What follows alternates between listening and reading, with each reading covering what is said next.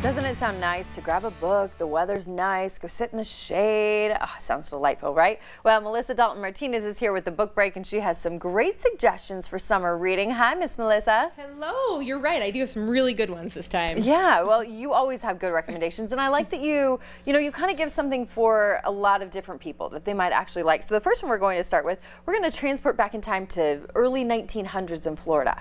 Yeah, definitely. So this one is a historical romance that takes place, like you said, in Florida in 1906. And something that makes this one unique is, one, it's based on a true story. So it's called The Weight of Salt by Sandra Montanino, and it's actually her grandmother's story. So Angelina Perillo is the name, and she is the daughter of an immigrant family, and her mom dies when she's a little bit young, and she then ends up having to go to work and help out with the family. But she's a very independent girl, and she finds herself in the women's suffrage movement. And so if you're somebody that likes history, you want to learn a bit more about that time frame, about women's rights, you'll like this. Also, Angelina falls in love with somebody that her father does not approve of. He's very old school Italian, wants her to marry an Italian, and she wants to marry for love. So she has to decide, am I going to follow my father or am I going to follow my heart? And I bet you there's people that can relate and go, oh, my parents were traditional about this and wanted me to, I'm sure a lot of people will be able to relate in a different sense. Oh yeah, definitely. Yeah, and I think another thing that's really cool about this one is you get some background on Italian history, Spaniard history, and Cuban history. Cool. So it's great. Okay, very cool. Well, let's keep with that theme and let's talk about another historical fiction. Yeah, this next one is moving us along into the 1940s. And so this one right here, that's by Cameron Wright, is telling us a little bit more about during World War II, in times of reign and war. And this follows an American soldier. Before the Americans joined the war, he went to London to help out with defusing bombs. And while he's there, he meets a woman who happens to be in hiding, but he doesn't know that at the time. She's a German Jew, and he has to decide, what is he going to do? Is he going to say anything about this?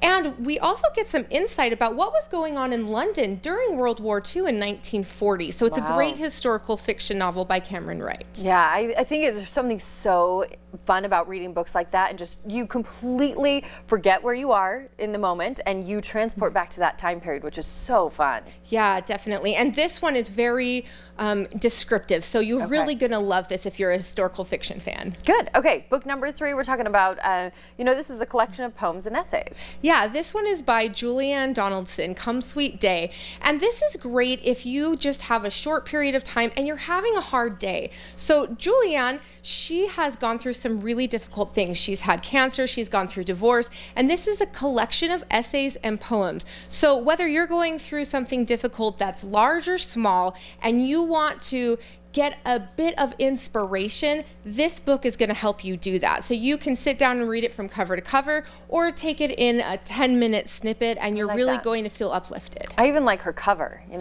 just seems bright and cheerful and just peaceful. Yeah, and there's beautiful images inside the book too. So it's a great pick-me-up book. Well, and I think a lot of us after this last year probably could use a book like that, where we just, we just need a little pick-me-up for that moment, or like you said, cover to cover, or just go back to your favorites. That's kind of a nice way to do it. Yeah, definitely.